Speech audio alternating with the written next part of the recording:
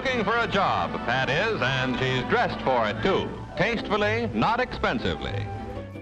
Women, expected to look pretty and work hard, be graceful while juggling roles, expected to play a perfect part in society while not being given the resources and clothing to do so. Women's pockets date back to the early 17th century, when women had to sew and tie bags under their dresses in order to have a practical way of carrying items around.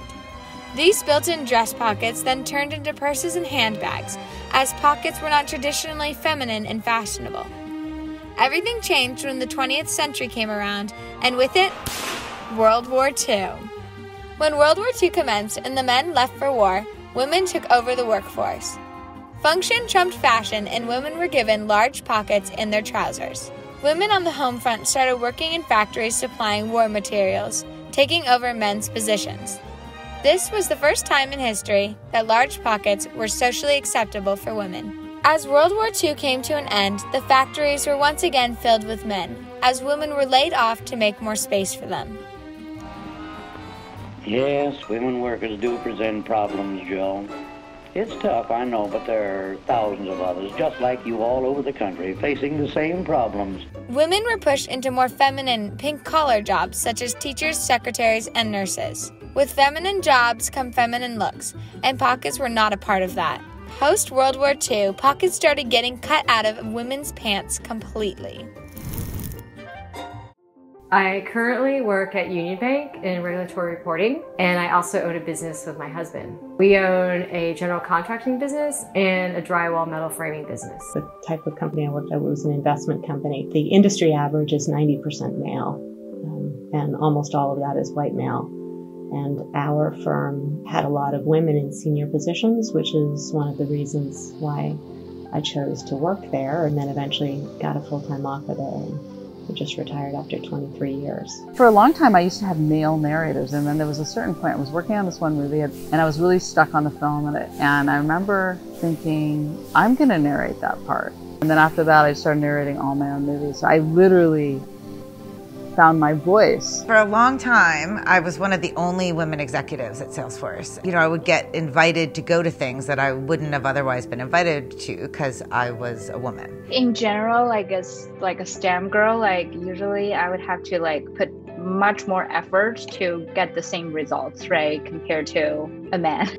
Today, the percentage of women in the workforce has grown exponentially compared to pre-war. However, when we look at certain industries such as tech, finance, film, and construction, this statistic drops. These are what we call male-dominated industries. A lot of times I felt like I was afraid to speak up. I didn't, I would just listen in a meeting and wouldn't really talk and say things that I felt because I was afraid of being ridiculed or put down. It's actually quite often I sit in a meeting that everybody else are men. I think there's a lot of unconscious bias that happens in business, not specific to technology, but because it's a very male-dominated industry, I think it happens more. A lot of it happens unconsciously, where people don't mean to interrupt you more. They just do. Because maybe your voice isn't as loud as theirs. And instead of having people sort of ask you questions, people tend to just jump over you and interrupt with their own thinking. Walking on the trading floor, a lot of times you feel sort of okay, tuck my shirt in, stand up straight, suck in your stomach. You were worried about even how you looked, even though you shouldn't be. One of my very first performance reviews with the CEO and the chairman, we finished our meeting and stood up, and the chairman turned to me and said, well, keep those good ideas coming out of your pretty little head. I'm like, okay, he just sees me as a female. He doesn't see me as an employee or as an analyst or the portfolio manager that I turned into. Even with more women in the workforce, they are still not receiving the same opportunities as men, and women's pocket size reflects that.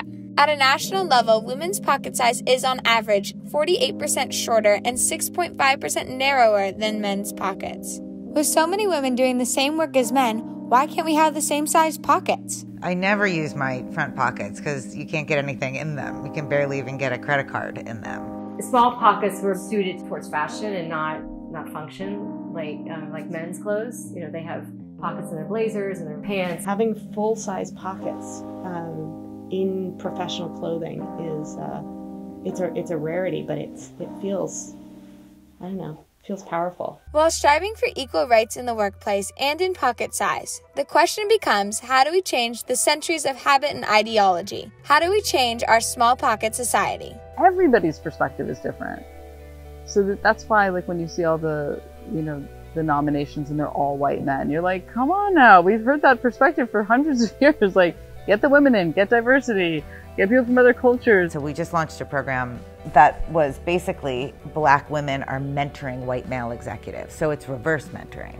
So all the white men in our company now have a mentor, a young woman of color, who just expresses to them what life looks like from their perspective.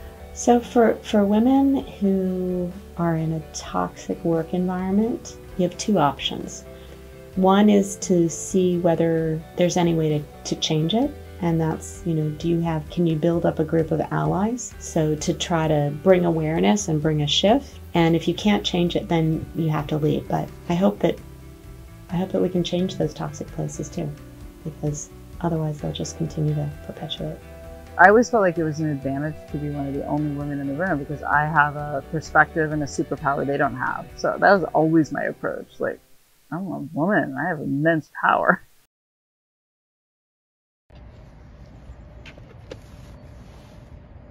Wait, what's the point of the pockets thing?